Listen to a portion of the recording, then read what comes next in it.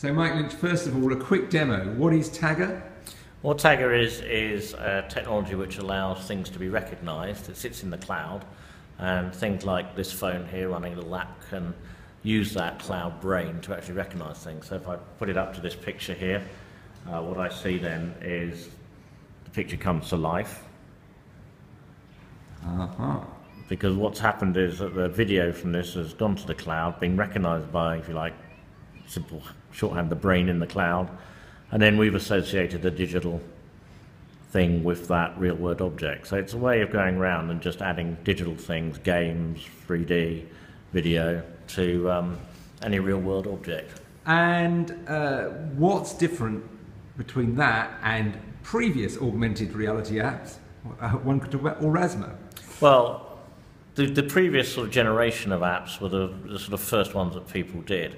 What they can do is they can recognise something, but they don't have this ability to make it truly social, because the nice thing about these new technologies, because the recognition is done in the cloud, is if I just hold up a device to something and with one key press I can associate any digital asset with it, and then that goes up to the cloud. It's available for everyone all over the world immediately, instantaneously. So what you've got is, rather than something which was mainly about replaying stuff, it's now the ability to put stuff in and get stuff out and do it over the whole world. I think the other big difference is that it's device neutral.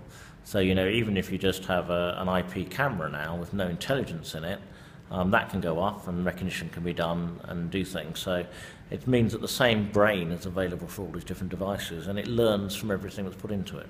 And I gather it could be used with Google Glass as well? Yeah, we're very interested in the whole wearables area, because obviously, you know, it's great when you're doing things that you want to sort of very actively do with a phone, where you hold it up and it comes to life. But when you get into the wearables area, what you've got is technology which is there. You don't even realise it's there once you start wearing those things. It can recognise stuff around you and bring you information. You know, just so you hold up something, what is this? You know, can I buy it? How much would it be? I find it hard to believe that in 10 years' time we're going to be walking around, pulling out some device, trying to type on some keyboard with, you know, good old damn you autocorrect kicking in every so often. We're going to have a model where the physical world and the virtual world are seamlessly integrated, and the whole way in which we deal with information can change. So we think this is a very big area. And finally, you're not going to get a knock on the door from HP saying, hey, we bought that technology from you, you owe us. Well, the technology is being done, you know, the team that did that original technology left HP.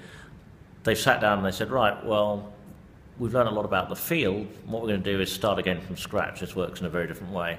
I hope I don't get a phone call like that from HP, because, you know, HP is a company that needs to innovate, not call its lawyers all the time.